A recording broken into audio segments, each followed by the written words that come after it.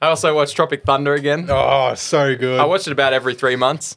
Yeah. I love it when the character Tom Cruise plays. I forget, he's the like the owner of the production. Yep.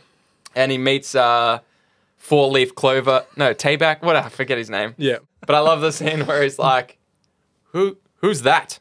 He's like, Sergeant Four-Leaf Tayback, or whatever his name is. Yeah. He's like, oh, thank you for your service. You're a great hero. Now shut the fuck up while I'm talking and let me do my job. Tom Cruise's character in that movie. Yeah, he's so good. Robert Downey Jr. in blackface. You know what? There's no way. Blackface Robert Downey. Yeah, it's like, what do you mean, you people? And he's like, what do you mean, you people? What do you mean, you people? You're Australian. Speak Australian. Be Australian. Yeah. Here's a dude disguised as dude, pretend to be another dude. Here's a dude that don't know what dude he is. Yep. By the way, Jack, the obligatory early amateur podcast question. Are we live? Yeah. Yeah, there you go. We're live. All right. Well- Recording for like 7 minutes. 7 minutes. Wow. Wow. Oh, okay. We got to play catch up. I'm Fox. That's Shane. That's Churchy. Welcome to Hobby Homies. We got a giveaway. Check out the Discord. See you next week. Boom. No, we got all this spare time. What are we going to talk about? Tropic Thunder? Yeah, let's do it. My favorite scene. It's just a good Tropic Thunder. addition. Yeah. Yeah.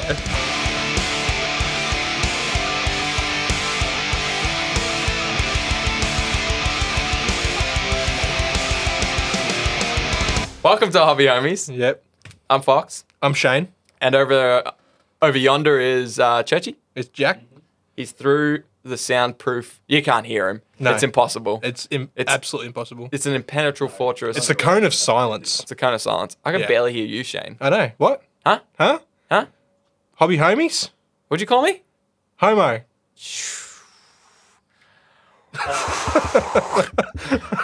Thunder Tropic. Thunder Tropic. Shut up, Jack.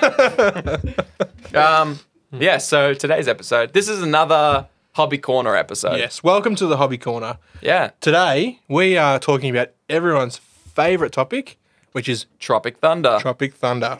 Building and modelling. Yeah. Yeah, it's like basically everything about the preparation of your army That's not painting. that is not painting. Yes. Because we've already done painting. Yes. So if you want to know about painting stuff, little different techniques and stuff, go watch a YouTube channel that's more informative than us. However, Or listen to episode 6. yeah, true. Hobby Corner Painting. Yes. Yeah. So every now and then we'll release a Hobby Corner episode that sort of like dials in on some aspect of the hobby that isn't, I was going to say not necessarily playing the game, but it could. Yeah, yeah. It's we'll always basically, talk about it's just that. going to be like a focused episode. Yep. Where we mention what we'll talk about, for example, building or painting. Yep. And we just really dial in on that and give our tips as two casual amateur hobby homies. That's it. That's us. We'll share our do's and don'ts. And again, this is all just our opinion. Yeah. It's all We got- our experiences. Yeah. Yeah. So no not gonna- guarantees. We're not going to tell you to do something if we ourselves haven't done it. Yep. So, yeah, That's it. that's it. That's the episode. Yeah. Because we've Done. never done any building now. No. Well, my phone died. Well, I've got the all our research here Okay. in front of me. All I've got is this small green army man that Shane bought from the room of Vacuum vacuums. cleaners. And that's where the beer's kept. And I can tell the build quality on this individual is not good at all. You could paint this, though. Could. Absolutely. But that's not what this episode's No, about. What is it it is- about, Shane? About building and modelling. Cool. So today we'll talk about a few different topics. You know, things like basing, conversions, building, Like terrain. terrain, Yeah. pinning, magnetising, a few like sort of not advanced, but like out of the normal scope of things as well. So Yeah. like you're not just cutting your model off the sprue and gluing it together. Correct. You know, there's things mold line removing and that sort of stuff. So Yeah. I suppose we could probably start at pinning. Yeah. A lot of people, newer hobbyists, Yeah. aren't going to really know what pinning is. Let's take a journey. Journey through Just- time. A journey through time. To yesterday. In the way back machine. You've just bought a box of minis. Mhm. Maybe it's Star Wars Legion. Let's say for this example, it's a Warhammer box. Yep. of something. Of what? Space Marines. Space Marines. It's always Space Marines. What kind of Space Marines? Tactical Marines? Doesn't matter. It's whatever you want it to be. Although in this example, it's Imperial Stormtroopers. No. Okay. The best kind of Space Marines. Let's just say it's just some Primaris Marines. Yep. Just some intercessors. If you don't know what that is, it's just like It's just stock standard infantry. it's Terran from StarCraft. Yep. Although for legal reasons, no, it isn't. So you just bought your box. You got to paint them. You got to play with them. You've watched lots of videos on that. What do you do before then? Well, first thing you got to do is cut those bitches off. Oh, yeah. Clip them off the sprue. Clip them off the sprue. Because you open that box and you're like, what the Oh my fuck is God. this on this frame for? I thought they were built. Yeah. I thought they were on the box. They were built and painted. What's this? Yes. So you need to cut them off the sprue. Yep. Now, a few different methods for this. Some poor souls don't know that there's things called cutters. Yeah. Cutters or scalpels. Yeah. Or X-Acto blades Yeah. if you're American. Yeah. They're very whatever. exact. Yeah, they are. Some people just twist them off, Oh, yeah. and you can tell. Yeah. I remember that I've ordered I've got some secondhand models before, and there's this big chunk of flashing, like sprue, scar, sprue leftover, whatever you call that, Yeah. little connecting thing that takes it from the main sprue to the model. Or if you're really unlucky, that happens to the sprue and you've got a massive crater on Oh. your model's like shoulder or something like that. the old sprue scar. Yeah. Yeah. Yeah. So the best thing to do is to cut them off with clippers. Yeah. Or a blade. Yep. Now, I've seen people say when you clip them off a couple millimeters away from the actual model. Mm-hmm. So you've got that little bit of sprue. Yep. And then from there, grab your X-Acto blade. Yeah. Or if it's not that exact, just a regular scalpel. Yep. Or a mold line remover. Yeah. Well, not like the GW one. No, because not? like it's too big. That like how much they leave on is too big. Oh, It's like a big yeah, chunk of okay. plastic. So if you Yep. push it, it kind of just like Just tears it off. Yeah, exactly. Yeah. So get like a nice sharp blade. Yep. You can get them for like $4 from You like, can from like the reject yeah, shop or like anywhere. Kmart. Yeah. and they're all super sharp. Yep. And we're not talking about those Stanley knife things that you like slide up. It looks and- like a surgeon's scalpel. yeah.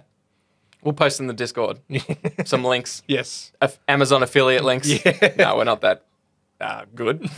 We'll just send you some things that we have. Yep. And so some people recommend doing that, like cutting it off a few millimeters away from the model, Okay. leave that little bit of sprue, and then use the blade to cut the rest off. Yep. And I think they say, like, if you try to use the blade, the cutters, to get as close to the model as you can, you always leave some, Yep. but it's a minute amount so much that, like, that creates some sprue scarring. See, that's what I do. I always cut it off as close as I can, and then I use a Same, mold line yeah. remover Yeah. to just peel that extra bit off. Which I can see why people would cut it off with a few mil spare, and then use a blade to cut it off. Yeah. Because you would get a better finish for less effort. I Yeah. reckon. It does get tricky if it's, like, rounded or something, because then you'd have to be pretty, these knives are sharp. Yeah. When you just buy them and take the lid off them, Oh yeah. Again, cut away from yourself. We did speak about this in a previous episode. I but- still have can you see that from where you're sitting across yeah, I the can. table? Yeah. From outside. Yeah. Yeah. I can see that. It stopped bleeding yesterday. It's 3 Jesus weeks Christ. old. So, yeah, cut away Yeah. from yourself. I haven't got one yet, but I would highly recommend, if you can, on your hobby surface, getting one of those, like, thick, those green, like, gridded Cutting mats. cutting mats. Man, I got one of those. Yeah, you got one. Yeah. You get them again from almost anywhere. I can't even think of where I got mine from. Yeah. J-Car sell them. I know that, like, because people use them for like soldering and shit. I But think that's a big problem I have, and the reason I don't do that Yeah. more clean method of cutting it off further away from the model, and then I'm always cutting towards myself, Yeah. peeling it like it's a pear, is for that reason, because I don't want to like put it on the table and cut downwards, Yeah. because then I'll damage the table, even Yeah. if it's just like my crappy trestle. I don't want to do that. nah. But you also blunt your blade too on your knife. Yeah, exactly. So I Yeah. should get one of those. I would recommend that. Yeah, they're called a self-healing cutting mat. Huh. They heal themselves. They do. Yeah, How? just like Science. cust heal, dude. Just through... Yeah, fair Yeah. enough. Yeah. How much mana? Like 10. Wow. Yeah. They could do that all the time. Oh yeah. Wow. They never go That's amazing. Yeah. Yeah, I think I would recommend that because I haven't done it, and what I'm doing right now isn't working for me. Cutting as close as possible, Yep. and like just removing the excess. I get a lot of like scarring or, Yeah, it's just not clean. Yeah. So that's something yeah. I want to try. I think I'll try the same because, again, I don't do it. Yeah, But- you go. So, I mean, you play around with those two methods. That's Yep. two way of doing it. You're cutting your model off. You can try and get as close to the actual model as you can. You'll never get perfect. No, you won't. There will always be like some extra sprue. Yeah. But it might be just like a quarter of a mil that you just got to like Yeah. mold line remove off. Or cut away from it and then use a scalpel to get like a clean finish. Yep. See what works for you. You might be like, nah, I'm accurate with my clippers. Boom. So those are the first two tools you'll need. Yeah. Some cutters, which you Yep. can get like, I use the GW, Yeah, I use the same. only because I got like 3. I don't know why. I've got 3. They're like, It's $30 each or something like that. You Well, there can you go. buy them cheaper. Yeah. You could probably go to Kmart or Bunnings and buy them for like Yeah. $5. Yeah. Or your hobby shop, you might sell them for like 15 maybe. But I wish I had some that had like longer points because Yeah. the GW ones are quite stout. yep. So you can't really like get into the Especially the nooks. new sprues. The Yeah. new sprues, they pack the models on, man. Yeah. Like, for like, generally a sprue is like, it's a standard size. They might be like 2 stuck together. Yeah. And like you can snap them in half. Yeah. For what you get on one of those sprues, back in the day, you'd fit on like 2. Yeah. So Yeah. they're getting smaller and smaller, and they're packing more and more stuff Yeah. onto those sprues. Yeah. Which is great for us. It is great for us. It's Get more options. Yeah, all that yeah. Stuff. But yeah. but it is harder to cut them out. Yeah. I've same thing, man. Sometimes I cut away at the sprue just to get into there to cut the actual Yeah. piece off. Yeah. Yeah. Yeah, So, you might find we use the GW ones because that's what we started with. Yeah. I mean, they're so durable. yeah. The pair that I have now, one of the 3 pairs that I have now, is the first one I bought when I got into the hobby, and I Yep. still use that same one. I've got the same, but mine's a bit chewed out. Like the ends are a bit. How you going? Like, Oh, yeah. I can't use the very tip anymore to cut because Okay. they're all. I don't know. Must have been cutting fucking steel or something. Yeah, with them, probably. You probably threw them in your tradies belt. But yeah. I was Yeah. like, oh, we got a blown pipe here. I'll just fix this up with my sprue cutters. That's it. So- I need new ones, but Mate, I'll give you one of mine, don't worry. Oh, I keep buying them when I think I've lost them, and then then you you find buy them. them and you go home and find it instantly. that's it, dude. Surefire way to find a missing tool Is buy a the new one. Yeah, Yep. yep. Same with paint. Yeah. It's weird how true that is. Yeah. Yeah. True as it is. No, It's like it's a glitch in the matrix. Yeah. I'm sure of it. Oh yeah. I blame Google. Oh, it's Just it's my default default response when something weird like that happens. yep. Blame Google. Google's fault. It's Google's fault. True. They should Phones know. are listening to you. Yeah, and that's exactly. Another thing we have heard us mention now is mold line removing. Yeah. So again, with the newer models, it's not so bad. They've conveniently put the mold lines. Well, hang on. Mold lines Yeah.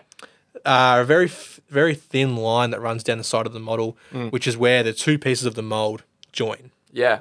So there's always a little bit of plastic which will seep into those and create a very fine line. A straight line, you see what they are straight away because it's a line that shouldn't be there. Yeah. The best thing to do to get your models looking good is to clean that up. So you can use like a mold line remover. You can use the back of a scalpel, Yeah. the blunt end of the Yeah. blade Yeah. to clean it up. It doesn't take much. You can see them when you paint the model. That's when you notice. That's when you notice them, and Yeah. normally it's too late Yeah. because you've primed them, Yeah. you've built them. The best thing to do is to spend time when you're building your models. This boy Mold has lines some- on that boy. Oh yeah. Yeah. Actually, surprisingly not bad. Yep. But anyways, Anyways. I'm the plastic army man that we somehow found earlier. I'm just admiring its mold lines. Yes. But yeah, they usually run along like you find them on the outside of the arms and the outside of the legs. Yeah. Kind of like if you could cut the model from the head down in half. In half. Yep. That's where the usually where line they would are. be. Yeah. Yeah. So, And it is one of those things that like it's accentuated when you paint it. So Yep. if you look at it and you go, oh yeah, I can see it, but it's not too bad. It's gonna know get that- worse. Yeah, exactly. yeah. It's worth just running a few. Yeah. It doesn't take long. Nah, Actually, spend the extra time. I hate building, but mold line removing is my favorite part. It's somewhat like Therapeutic. yeah, Yeah. yeah, and like when you're done, you go, that's good. I like that, and then you do Yeah. it again. So Yeah. yeah, it's worth the time. It's like that Reddit. It's like that subreddit. Oddly satisfying. Yes, Just getting rid of that. Yeah. It's like Yeah. now the model is complete. Yep. So it's good. It adds a lot to it. Yep. Makes it easier to paint. Makes it look better when it's done. It's sort of the first thing. It's the thing that separates very rough hobbyists to like your semi-established ones. Yeah, yeah. If you pick up yeah. a model and it's just littered with Flashing and Yeah. mold lines, and You're you can like, see okay. where they've like twisted it off the sprue. You're like, this is their first army or Yeah. something. So if you want Yeah. to take your game to that, if you want to step out of that Yep. rookie mode, Yep. Clean your mold lines. clean your mold lines. Yeah. In the same sentence, you can also talk about drilling barrels, Yes. which is something I don't do No. very often. No, me neither. People like to. You see those posts on Reddit. It's like drill your barrels. It's like Drill you your don't- barrels. You don't have to. Pay your taxes. Make Cook love dinner. to your wife. Make love to your wife. Last as long as you can. Show up for work on Monday. Drill your Drill your barrels. barrels. Yeah, that's the big five. Yeah. Oh yeah. Yeah. Yeah. Well, I don't always drill my barrels. Whoa. I'll admit it looks good when it's done very, does. very well. It does. But it can be hard to do very, very well. It can be hard to get it bang on center. Yeah. Yeah. I think it does look infinitely better. I have Yeah. never done it myself. Yeah. It's not hard to do if you've already got if you're already magnetizing, Yeah. which we'll talk about in a moment. You'll already have the tools for it. So it's Yeah. and it's the kind of thing you can go through in a day and just rehash your models. Oh yeah. 100%. Because it doesn't matter if you drill over an already painted thing because you're drilling a hole. That's right. And you can always touch it up the inside with a bit of black or something like that. Easy. Metallic, whatever. Yeah. But yeah. Speaking about magnetizing, Yeah. it's addictive. it is. I started I was pretty late to my magnetizing venture. Mm-hmm. The best time to do magnetizing is when you've got weapons options. Yeah. It's like, I don't know what to kit these guys out with because I like this gun, I like that gun. I don't know how. Yeah. Kill Team's a prime example for me. Yeah. Yeah. Because you can have your leader with I play Tower mostly for my kill team. He's got the assault weapon, or whatever, it's a carbine or something. Yep. Pulse carbine. Yep. You might want to change him to a pulse rifle or a shotgun or whatever. Like you can do that with magnetizing. Yeah.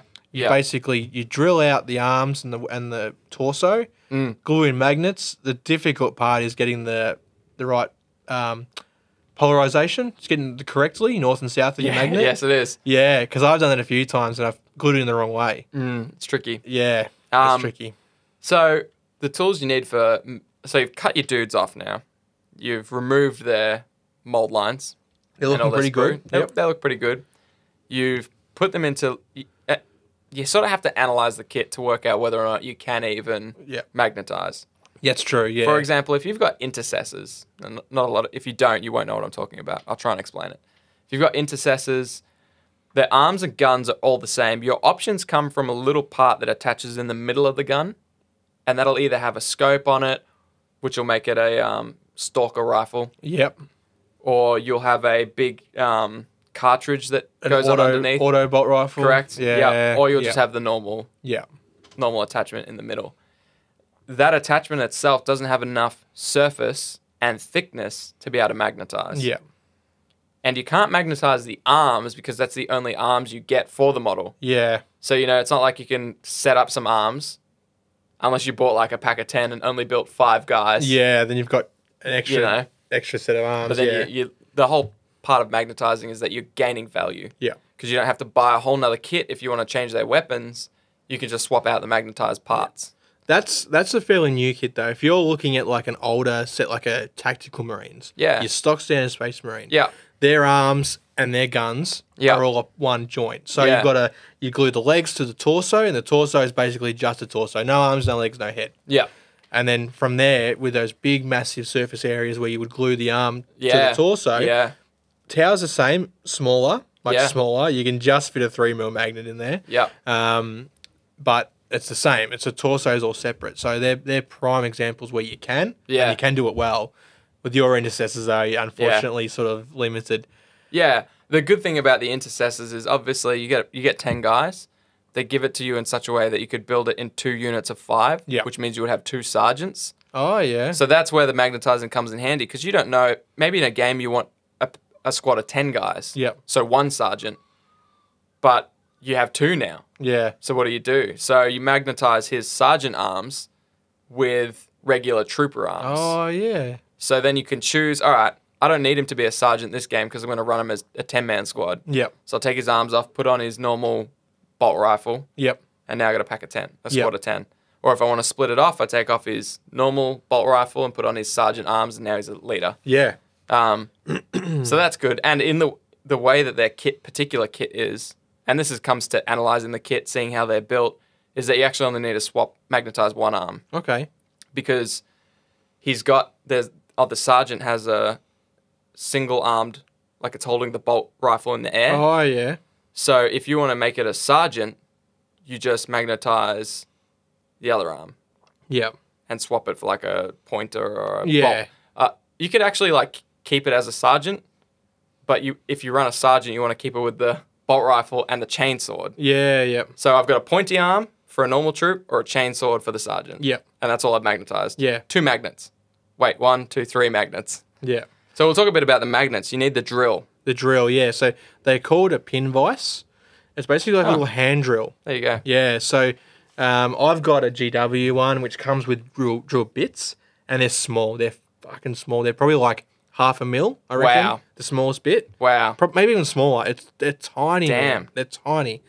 Mine's like 2.5 mil. Yeah, so I borrowed yours for my 3 mil magnets, which is perfect. Yeah, it's good for that. Yeah, and my one wouldn't run that big, that big. Yeah, okay. So I have to go to J-Car and buy one that's the right size. Yeah.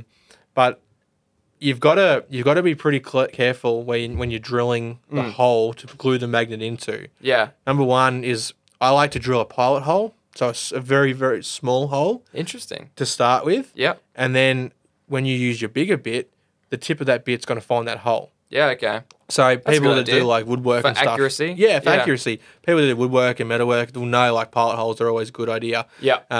For drilling holes because you're gonna be able to use the bigger bit to line it up. Yeah. From the smaller hole. So the trick is a lot of these hand drills is you can buy the same hand drill, use it for all these different bits. You can just tighten it. Yeah, you tighten the end. The typical magnets that you can buy easily, cheaply, get 500 of them on eBay for like $30. Yeah. Or 15. Yeah, you got a good deal. Yeah, I got a good deal. They're typically between 2 to 3 mil. Yeah. So they're a little bit, I guess, bigger. They're the ones that you can't do those intercessor bolt parts. Yeah. For. Whereas if I had a 0.25 mil one, I'd be all over that. Yeah. But they're also kind of the size that those magnets are strong enough to hold on arms. Yeah. If you start going down to 1 mil and lower, it's not going to hold the arm. Nah. So what do you look for when you get magnets? So jump on eBay or wherever. Yep. Maybe there's like a magnet shop near you. Yeah. You're looking for rare earth magnets. Some hobby shops sell them. Yeah. The width and depth are important because the depth obviously will be dictated to you by the model itself. Yeah. You might not be able to go 3 mil deep. Yeah. Because the shoulder, the shortest part is 2 mil. My tower's a prime example. I can just get my 3 mil magnets in there, which are 3x1. So they're 1 mil deep? Yeah. Yeah, so they're real tiny. They're real small, yeah. And they are strong enough to hold them on pretty well. Because they got that bigger surface. Because they got that bigger surface area. Yep. I use the same magnets on my Death Company jump pack Blood Angels. Yeah. They were the ones that I glued in the wrong way. Like one side sticks while one side's pushing away. So it works. Yeah. But just. Yeah. That was the very first time I magnetized. Yeah. So if you're looking to try magnetizing, this is what I did. I grabbed some magnets that were 2x1s. Yep. So 2 mil wide, 1 mil thick, because I knew that was going to go into most things. Yeah. There's different strengths, and I think N50 is kind of like the stronger of the... Okay. Yeah, so I just grabbed the N50s. Yep. So 2 mil by 1 mil, N50, rare earth magnets, grabbed like 200 of them, grabbed a 2 mil drill bit for my little hand drill, and that's perfect for like most things. Yeah, it is. It really is. And at least it lets you like practice with it. But the trick is, make sure you keep track of your north-souths. Yes. On the magnets. I made a little tool for that. Interesting. So what it was, it's just a bit of dowel, because I use some dowels, like wooden dowels, like round bits of wood. Yep. Like long, round. Yep. I can't explain any better. Cylindrical. Yeah. They're at Bunnings. Yep. I bought some of them because I made some like trees for a diorama. Okay. As the trunk. Yep. So I had a few left over. So I cut one short to about 3 inches, 4 inches, and I glued a magnet. What's that in normal person? normal person, like 7 centimeters, Okay, 7.5 cool. centimeters. Checking. What's that in good? What's that in efficient? Yeah. And then I glued a magnet on one side and a magnet on the other, obviously, so they're opposing. Okay. And then what I did was I wrote like body on one side, like which is the body of the model. Yep. And I know the other side I didn't write anything, but that's with the weapon. Yeah. Okay. So or whatever you're throwing on the body. Yeah, the body side will always go into the model. Yep. And the weapon side, the other side will always go into the weapon. So I know that they're always going to fit. Yeah. Cool. It's a good idea. Yeah, I just tried to fucking wing it because they all stick together. Yeah, they all stick together and like a long stick, right? The magnets. Yeah. So that's what I did with the Death Company. I just like glued them in. Yeah. And like I must have picked it up upside down once and fucking just glued it in, and then next minute they're not going together, right? They're off. Yeah.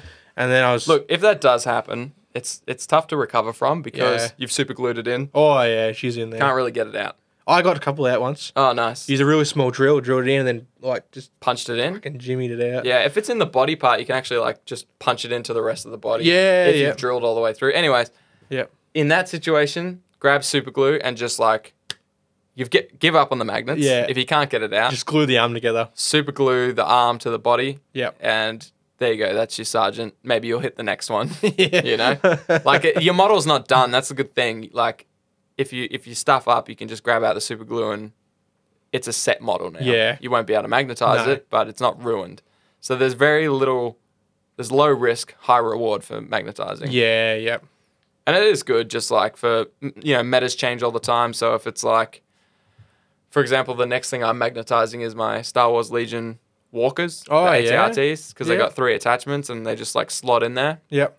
I don't want to have to glue one in there because then I'll find out that the flamethrowers are the best. Yeah. So then I will like cut the other one off, glue the flamethrower in, and then I'll find out that the laser's the best. So prime candidate. Those ones are easy because they're like, I guess a dick that slots in the hole. So I just cut that dick in half and put a magnet on one half. Don't do that. Yeah. Nah, man, I'm savage. I mean, if you got the length, why not? Yeah, exactly. There's a bit of length on there, so I got some to spare.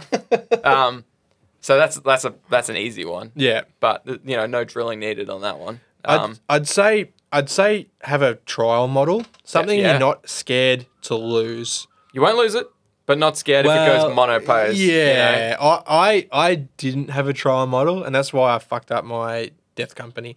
But what I did do was I just got 2 bits of sprue. Okay. And just drilled it and glued it in, like just to get the fair enough. the what do you call it? Like just the action and the process right. Yeah. And work on the technique. I didn't drill the hole deep enough, and like I learned a lot from just magnetizing 2 bits of sprue together. Yeah, nice. That's a good idea. Yeah, I'm a little bit more reckless, so I just kind of like just threw it together. Balls to the wall, man. I've never pilot holed. I've never tested.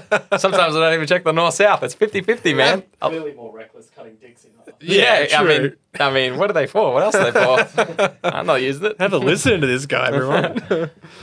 So yeah, and it's a big tool. Like especially if you might be a guy that money's not a problem. Yeah. So fuck magnetizing. Yeah. Why would you? But also on that note, ease of painting. This is something that relates to our last episode of the Hobby Corner. Hey, we said we wouldn't talk about painting. Well, I'm going to break that rule. Okay. Multiple times this episode. Yeah, fair enough. Yeah. You can magnetize the arms. That way you can paint the torso and the gun separate. Yep. And then just slap that bad boy on there. You know what? I wish I had done that for my most recent intercessors. Yeah. Because now I've got the pieces separate. Yep. But then you have to prime them separately, and it's sometimes priming tiny parts is difficult. Oh yeah. Yeah. So yeah, no, that's a good idea. That's a good idea.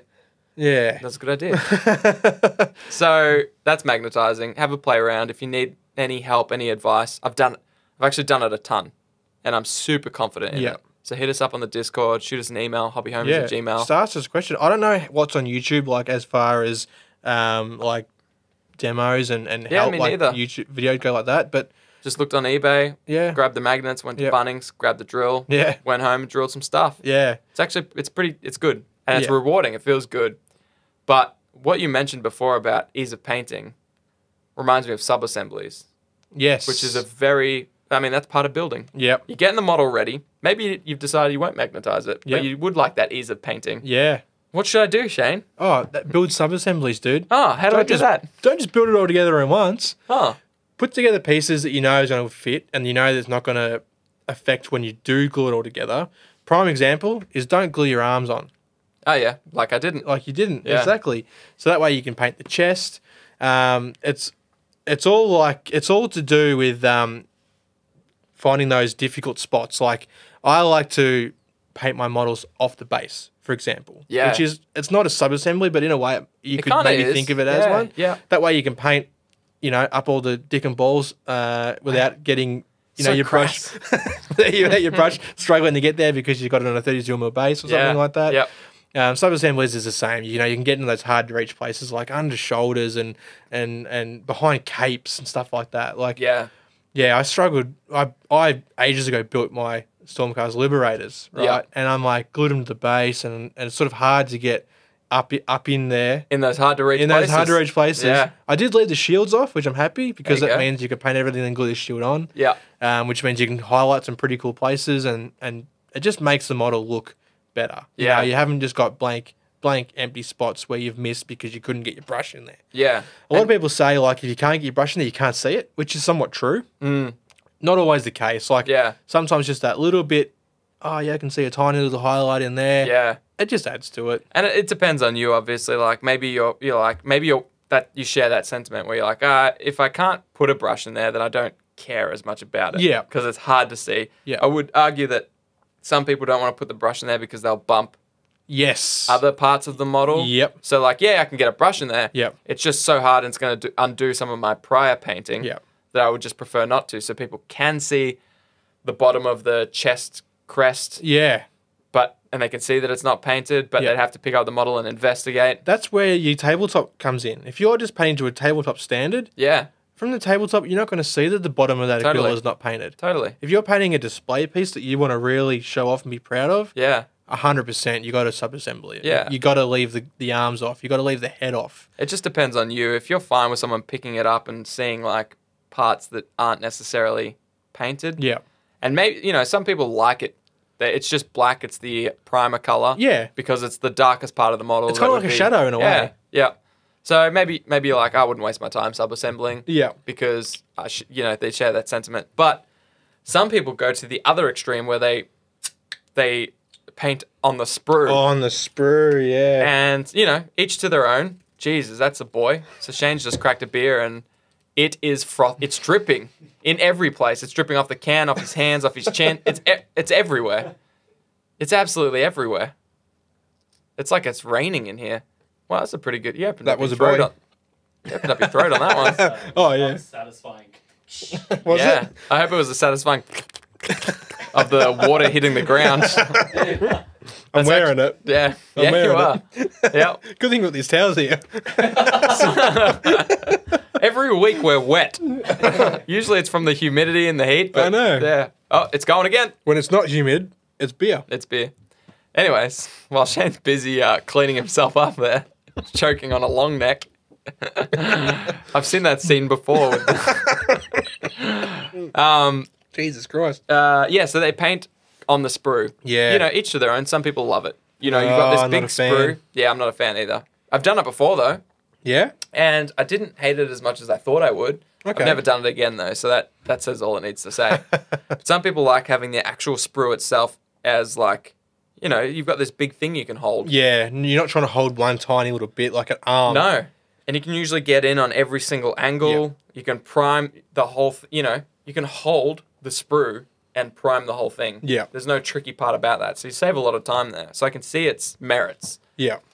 Obviously, when you paint it all and you clip it off the sprue, you're going to have little bits of grey plastic. You're going to be doing a lot of touch-ups. Yeah, it's a touch-up thing. Because you've got a mould line, remove it too. Yeah, yep. Yeah, so, they usually do that on the sprue. Yeah. So, and that's a little bit tricky to get to. So, I mean... Each to their own. I tried it. Yeah. You should try it too. Because you might, depending on the kit, there might be some kits that you just like, all those bits that you cut off are hidden. Yeah. So why worry about it kind of thing? Yeah. They're behind a cape or, under an arm or whatever. So maybe it's worth. I'd give it a go if I were you, just to see if it saves you more time than it costs you touching up. Yeah. Or if maybe you like touching up and like spending that extra detail on at the end. Yep. Give it a whirl. It's not I wouldn't do it, Yeah. But I could see why people do. I suppose it's like everything. It's got its own benefits here and there. Yeah, yeah. You just need to weigh out. You need just to weigh another tool in the arsenal. Yeah, that you may or may not use. Yeah, yeah. So I don't know. Did we talk much about pinning earlier? I think we just jumped the gun to magnetizing, didn't we? No, you were talking about pinning, but I wanted to bring it back. Oh yeah, we went way back. Yeah. So then we went right past it. Yeah, so now you know magnetizing. Now you know painting on the. Oh, we talked about painting. Whoops. You're talking about sub-assembly. Yep. Pinning's a part of that. Pinning's a part of that. You've got your model now. You've built it. Yeah. Maybe sub-assembly. Maybe it's sub-assembly, but how? If it's not all one piece, how then do I paint it, Shane? Well, if it's sub-assembly, what do I hold? That's a battle in itself. Yeah, I like to use blue tack. I thought we were talking about pinning. Oh yeah, and pinning. Yeah, okay. Pinning was originally used back in the day. Here we go. For our ancestors. Back in 600 BC. Yeah, pinning was used when models were made from metal. Ah, yes. Yeah, to hold arms on, to add strength to joints, basically. Yeah. Instead of just super gluing it, because you couldn't plastic glue that shit. No. No. Pin it. So, normally you'd just super glue it, and then every arm would break off every time. Yep. So people would use their drill, their little pin vise they use for their magnets. Yeah, okay. And drill a small hole in each joint. Right.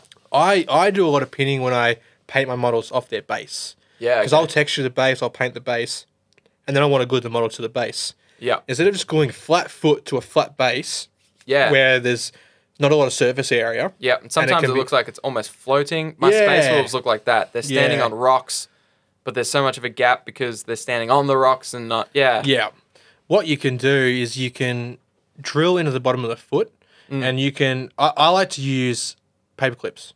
Yeah, okay. So I'll use my GW drill with the smallest drill bit. My GW paper clips. Oh yeah. GW approved paper clips, which you can buy for $58 for 5. So yeah, I'll drill a hole in the foot. I'll cut a paper clip down, and glue the paper clip into the foot. Yeah. With super glue. Once that's dry, which doesn't take long, I'll do the same thing to the base. I'll drill a hole in the base, and then I'll glue that paper clip from the foot into the base. I see. So that's like I used to do like both feet. Yeah. Then it was hard to like get the holes to line up properly and get it like a real good fit. So I used to do like 1 foot. Yeah. Okay. You do get that issue, like you said, where it's kind of like floating sometimes. But that happens if you're going to super glue it on there anyways. It does, yeah. The good thing is with pinning is like, I mean, I suppose you could do this with super gluing. You can sort of like clear a spot and throw the pin in there. Yeah. I've seen people do better connection to bases with pinning, but I haven't looked into it because I'm just like, that sounds like a lot of work. Yeah. But I see people do pinning for everything. Like if they're painting helmets. Oh, yeah. They'll drill a hole in the bottom of the helmet and they'll pin it and they'll prime it on the It gives you something to hold as well. Yeah. When you're painting in those sub-assemblies. Sometimes you just want something to hold. Yeah. When you're lonely, it's a Tuesday night. This is true. You just need someone to hold. Yeah. So pinning is good for that. Yeah, yep. What about basing? You know, we're talking about printing models to bases. Yeah. Oh. What do you do for your bases? Oh, just a myriad of different things. Yeah. So typically I'll build the model, usually in like as big a chunks as I can. So my sub-assemblies will usually consist of 2 separate pieces. Sometimes 3 if I'm feeling randy. Oh, look out. Which is usually like, if it's a model, it's usually like arms are separate. It's maybe the head separate. Yep. Sometimes if it's wearing like a cape, I'll do top half, bottom half. Yeah, separate. yep. You know, things like that. Like your Skitari. Yeah, exactly. Yep, to get into those capes, it's just much easier to like do top half. Anyway, so once I finish them though, and put them together, the basing varies significantly. If I, while I'm painting that model, want to like hold the base, or put the base in like a, what do you call those, butt plug things? Yeah, the paint handles. Paint handles? Yep. Instead of gluing it to it, because I know I still got to base it, I'll just grab like real thin double-sided tape. Oh, yeah. And cut off like tiny little things and... Yeah. How does that work? Phenomenally. Yeah? Yeah. Yep. And it's just like little $2 tape I got from like the hardware store. Yeah. And it's like as thin as the, you know, that crappy tape you use for like your Christmas presents and stuff. Yeah. That real thin stuff. It's just that, but double-sided. Okay. So I'll like put them on that, and then it's better than blue tack. Yep. Blue tack sometimes, you know You know blue tack. Yeah. It's a bit finicky. Yeah. It heats up or whatever. Sometimes it becomes soft and your models fall over. Yeah. This is way better than that. So that's my go-to for doing that. And then, I just take the model off and scrape off the double-sided tape, and then I'll base it. Yep. So I just want to get the base done quick. I've usually got a pile of sandy rocks that I've got from wherever, which consist of like real fine dust almost. Yep. Then the next one up, which is like real fine sand. And then there's like a few bigger rocks in there. Yep. And then I've got a separate thing of like big pebbles. Yep. And when I say big, I mean like instead of like sand, it's like 4 mil. Yeah. Sometimes 5. But to scale the model, that's a big old rock. Yeah, it's a big old boulder. Yeah. Yep. So I've got that separately. So I'll grab the base, slap the super glue down, put the big boulders on first. Yep. Sit the base on top of my little pile of crap and then just pour it on. Yeah, yep. Press it down a little bit, take it off, shake it off. There you go, that one's done. What glue do you use? I just use like PVA. Yeah. You got to use PVA. Yeah. I use the GW PVA, actually. Oh. Yeah, because when I went in there, I was surprised that there's a hobby shop I also go to and their prices were comparative. Really? So I was like, yeah, I don't know. I use the Bunnings Special, man. How much is that? I don't even know how much the GW one is. So yeah, I can't compare it, I feel like the GW one's like $9. Yeah. Bunnings one's it's less than half that. Yeah, okay. And you get more. Yeah, no, I don't know. I'm already in GW buying models. Yeah, so. I know.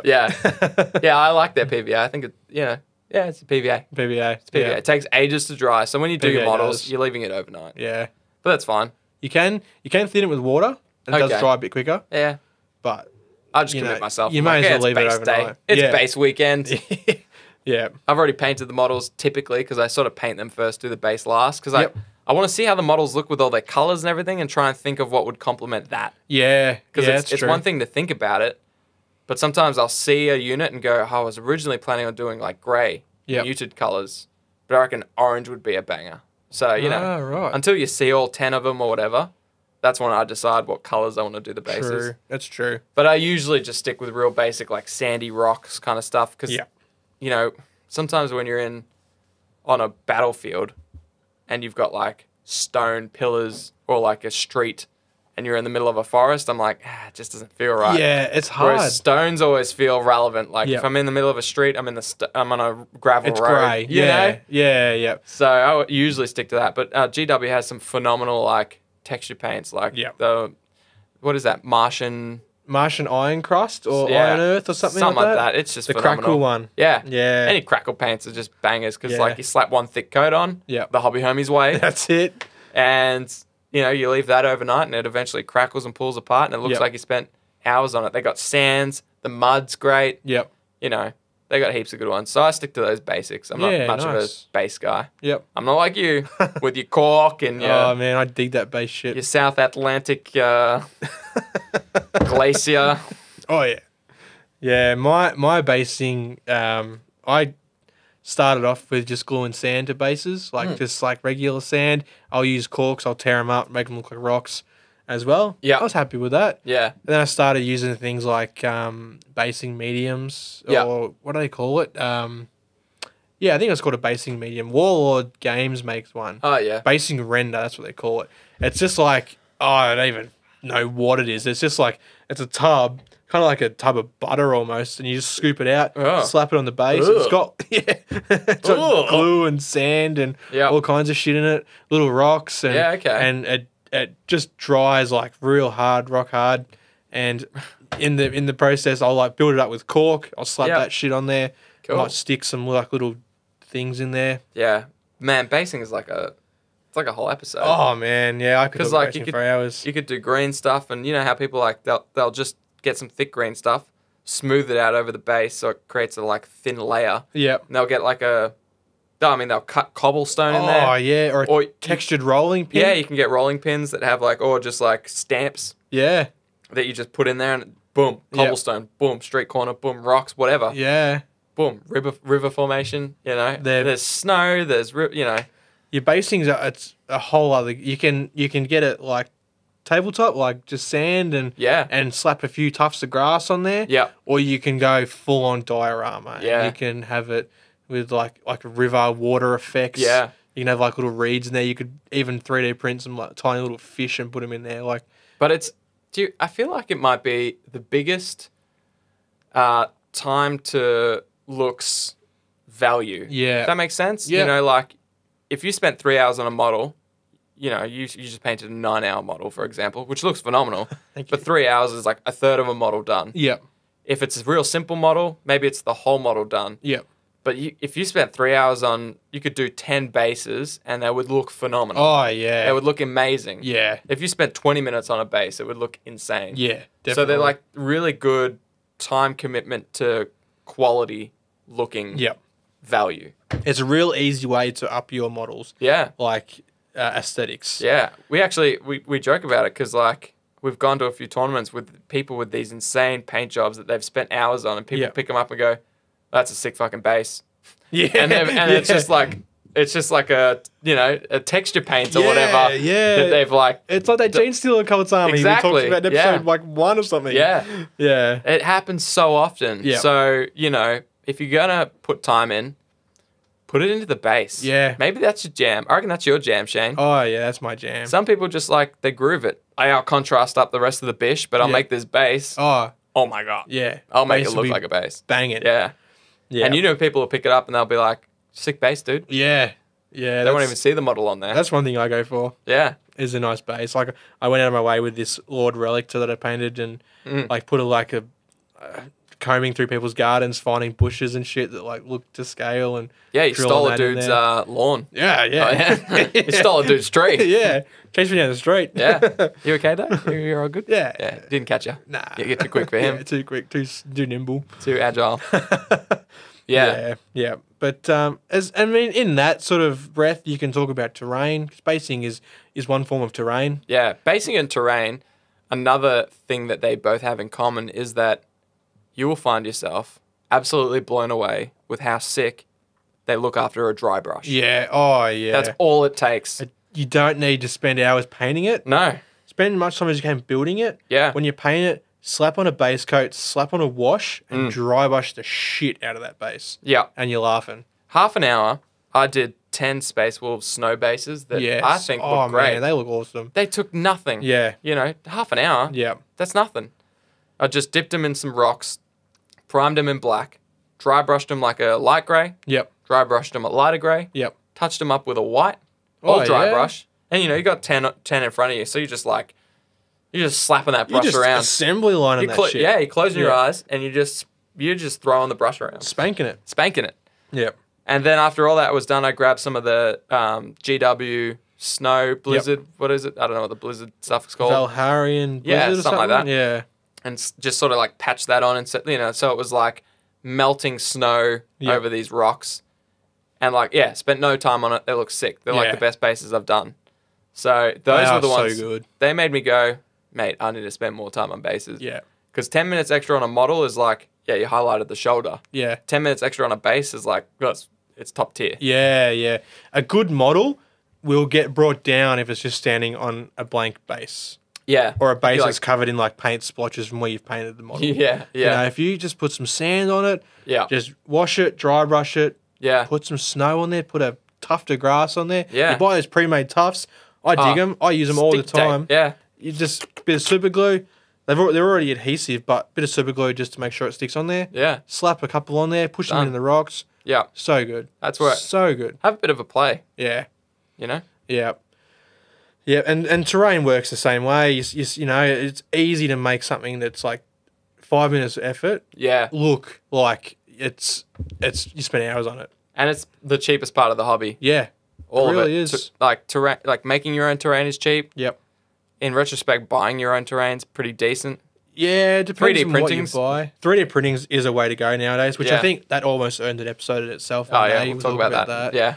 But I 3D printed a bit of terrain. But you can usually get 3D terrain online pretty cheap because people are just pumping out of their printer. They're not going to charge you an arm and a leg for it. That's right. But basing, the rocks and sticks, just dig it up from your garden. Yeah. Go to the park. Dig up, take a little doggy bag with you, a little Ziploc bag. Take some sand, take some rocks, take some twigs. Those 20 bases I did. Yep. Because I did the 10 intercessors on 20, what are they on?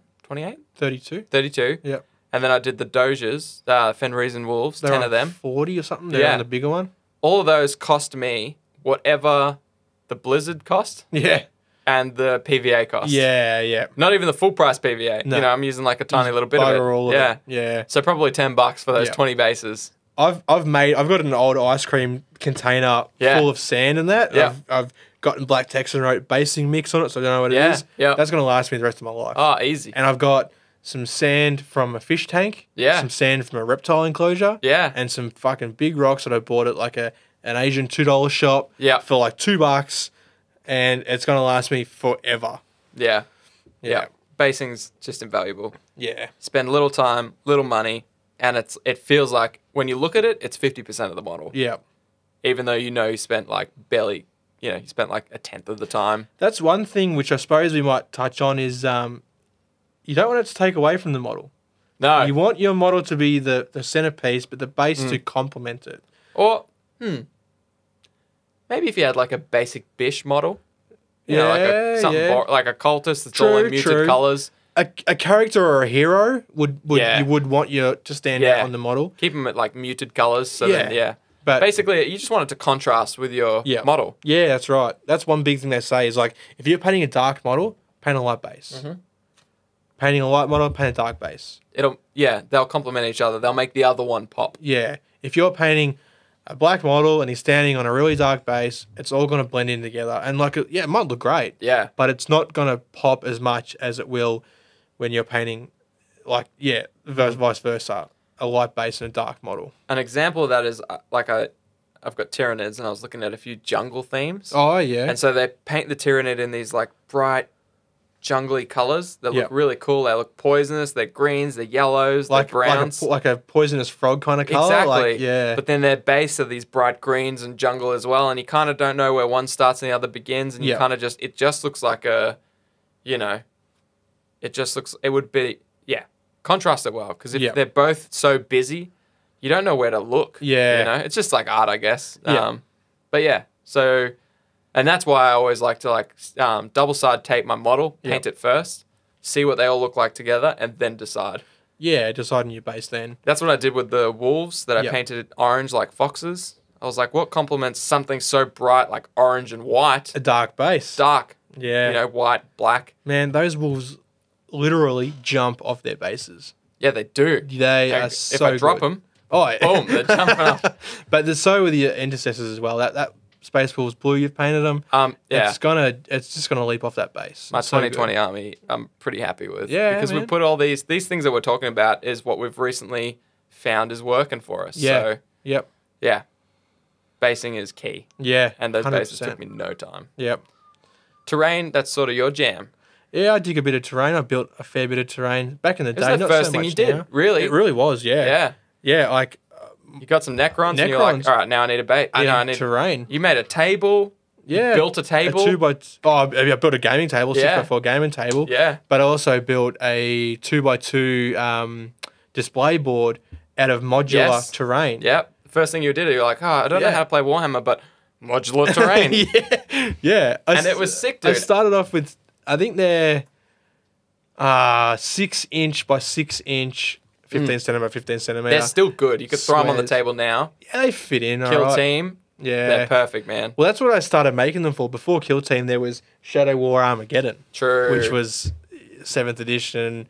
Yeah. Almost Kill Team, but not. Yeah. I made it was kind of like, I was going for like an Underhive before Necromunda again was re-released. I was going for like an Underhive theme, so it's like... You nailed it. It's like rusty walkways and pipes with like green shit pumping out of them. If you could bottle tetanus and put it in a location, your place... I remember playing on that. Yeah, you would have. You would have. That was when I was into it. Yeah, I reckon we did. I reckon... Kill Team on that. You did, yeah. And your Skitarii Ranger threw a grenade like under the walkway he was standing on. Yeah. We're like, look, it's possible, but the rules don't allow it. But let's do it on a 6. Yeah. Unfortunately, it didn't go off. It didn't go off, but we were ready to allow it. We were ready to allow that. Yeah. I just remember every time we played, and this is just like the that guy in me. Yeah. That you just couldn't beat my Tyranid warriors. Oh, yeah. I don't know if they were busted or if we were playing wrong, but I stopped It's a shame because I stopped playing them for that reason. I was like, well, this is just like a free win. Yeah, yeah. They felt busted. 3 of these like unkillable monsters. They had like 3 wounds, which was insane. Yeah. You know what? I think we didn't play the hit rules. Something if you hit them. Anyways, that's pinned and all that. That's shit. right. We didn't do pinned. Yeah. You know, obviously, like you could have pinned 3 of my guys easily. Yeah, but we didn't play it. You know, we still learn. Anyway, the terrain was sick. Terrain. Yeah, I just went for that terrain. Like I got I got this dude from actually South Australia to like hot wire cut me all these foam panels that you could get from Bunnings. Oh yeah, that's right. I remember that. Yeah, it's just like extruded polystyrene. I think it is. Yeah, just a surface to slap it all on. Yeah, yeah. And I built like a concrete block out of them, and then from there I built using granny grading, which is like you buy from Spotlight. It's cross stitch mesh, I think it's called. Yeah, dude, you had so much going on. You had pipes. I was dripping ooze. Dude, I was cutting rivets. Like I'd buy like a box of like 100 pins and cut the head off the pins to make bullet casings and stuff. Oh, that was something different. Yeah. But you've done corrugated iron and. We'll post pictures of Shane's old terrain. Yeah. The first terrain he did in his like first 6 months of the hobby. Yeah, up in the Discord. Yeah. Jump on it. It's sick. I actually posted it. I thought it was so cool. I posted it to Reddit. Yeah. Oh, yeah. Like, you stole my upvotes. I did. I was like, Shane, can I just take some photos? It's just for my personal thing. I would never, I wouldn't put it online. It's for the or wank anything. bank. It's for the wank bank. Next minute, you jump on Reddit. It's like top post of the day on Warhammer thing. It's like, my friend made this terrain. Hey, I said that you made it. Yeah. But I got the upvotes. Yeah, you got the upvote. That's fine. That was before I had Reddit. I've already spent them all, so. Oh, okay. I've already spent all my upvotes. Yeah, good. Yeah. Good. Well, I actually won. I entered it for what's that Games Workshop? The Armies on Parade. Yes. Yeah, and I got best scenic base of 2017. There you go. I got a little gold pin for it. There you go. Yeah. Fucking won that shit. Bit of a popularity contest. Oh, yeah. Oh man, you slaughtered it. I did. There was like, I remember people voting, and I was like, I better give Shane a vote because like. First of all, I thought yours could just win on the merit of its. Like, if someone lined them all up, didn't tell it who it was, yours would just win. But once it became like, share it with your friends, make your friends vote. Yeah. Oh, oh my God. Yeah. You left those other guys in the dust. I feel like you were like 80 and the next closest was like 20 or something. Oh, I can't even remember. I'd have to look back. I reckon I've still got it like on my Facebook because I reckon I shared it. Yeah, definitely. It would be interesting to look back. You were like already killing people in the Warhammer community, and then like I think you shared it, and then it was all over after that. People were like, holy shit, look what Shane did. It's sick. Yeah, that was. I need to get. Was back that into one basing. of your Dino Gang sceneries? Or? No. That was something different. Oh, okay. Yeah, that was just a model I entered. The Carnosaur. Carnosaur. I remember that one. Yeah, maybe that's the one I'm thinking of. It might be. Yeah, it might be. Yeah, but because I won that as well. That was just a monthly painter. That's the one I am thinking of. The Carnosaur was the popularity contest. The other one, they called it. Yeah. But I ended up just throwing on. It was right after 8th edition came out. Yeah. Because I had the Lord of Contagion from the Death Guard. Yeah. So I painted him up, and like he was one of the first models. I was like, this is like, he looks sick. Really happy with it. And I've just slapped him on there with like 5 cultists. Yeah. Like painted like poorly. Yeah. And I reckon, what did I have? I had Scions. I painted 6 Tempestus Scions. Yeah. And I made it like a little scene. Like I had like the leader with his like coat, his coat's on his shoulders, but up through his arms, with his plasma pistol, or with bolt pistol, whatever it is. Sick models. Yeah. I had him like him facing off with the Water Contagion, and then the other ones like facing off with just the cultists. Yeah. Like the models were painted like, whatever, but the base, I think the whole setting tied it all together. Yeah. Which was pretty cool. The base game was strong. Put some pics of all this in the Discord. Absolutely. We're going to spam the Discord. Yeah, man. Yeah, Jack, you'll see it. All Shane stuff. I'll find it all and I'll post it all in there. So we've hit a fair bit. Like if you open a box, now you know how to cut it all off. Yep. Clean it up. Yep. You can now, if you want to magnetize it. If we want to talk about glues, there's 2 options. There's plastic glue, which you can get from GW, which will actually like melt the plastic to the... fuses the 2 pieces of plastic together. So it's real strong. Yep. However, once that's it, it's it. Oh, yeah. It's on. You're cutting it off. Yeah, exactly. Or you can super glue. If you get something that's resin, like Star Wars Legion or something from the resin range. Like old models. Yep. or Forge World models, Yep. you have to super glue it. Although resin is a type of plastic, plastic glue won't fuse it. No. Now you know how to glue it all together. Thought we should hit that quickly. One thing with resin, though, is a lot of people like to say you should wash the model. Yeah, okay. In hot, soapy water. Yeah. I've never had any bad experiences, but they say that if you don't wash them, there's a mold release agent on there. Okay. Which is basically glorified lube. Yeah, okay. If you prime it or paint it, apparently it can affect the paint. Like, there's some sort of reaction. We haven't really worked with resin a heap. Nah. The Star Wars Legion models I have, which are resin, I just like threw standard primer on and they're fine. And it's fine, yeah. People obviously say it for a reason. Yeah. So research that if you're dealing with resin. It may be an old issue. It may be like back in the day. That's how they used to release the resin models from the... It might be different nowadays, but I suppose it doesn't hurt to be safe and sorry. Yeah, check it out. Yeah. Suss it out. Yep. That's the hobby corner. That's all we hope to help you with. And like there's so much out there. That's just our experience with basing. Yep. Our experience with magnetizing. We'll throw as much info as we can in the Discord. Yep. And on Facebook and whatnot. We'll start posting some of our own stuff on Facebook, I reckon. Yeah. Show you what we're about. So when I'm talking about these bases, if I post them online and you look at them and you go, they are shit. Email us and let us know. Yeah, let me know. Or if you see me like, damn, really? It only took him that long? Yep. Yes, and it can for you. We're not experienced people. Anything we talk about is literally achievable for anyone sitting there that's never touched hobby. Oh, yeah. Because we're no pros. We're no pros. We're just two casual dudes that just enjoy the hobby. Yeah. We don't, we spend our time when we're not working. Yeah. Other commitments, we'll just sit there and hobby. Like, I'll throw something on Netflix. Yeah. Sorry, that's a lie. The wife will throw something on Netflix that I don't want to watch. You'll be forced to listen to it, though. Yeah. So I'll sit there and I'll do, bases or whatever I can get my hands on. Yeah, yep. We're very chill with it. We're always looking for advice 100%. and tips. We're just going to give you what we know works or what's worked for us, So we'll help you. You help us. Yeah. Be our hobby homies. That's it. Yep, join the hobby homies. So, you'll find us on Facebook at fb.me/hobbyhomies. Nice. Email us just at hobbyhomies@gmail.com. Nice. Join the Discord. That's all over the join. I can't share the link because it's gibberish. Yeah, it's gibberish. But if you go to like Spotify, you can just search Hobby Homies. Yep. Oh, we're on iTunes too. And we're on iTunes. So leave a 5-star review. Or a 1-star review. Whatever you felt. Don't. Okay. Oh, yeah. No, don't do that. 5-star reviews, it help us a lot. Like it basically makes it easier for people to find us. Oh, there you go. So the more listeners we can get, the more giveaways we can have. Yes. You win. Yeah.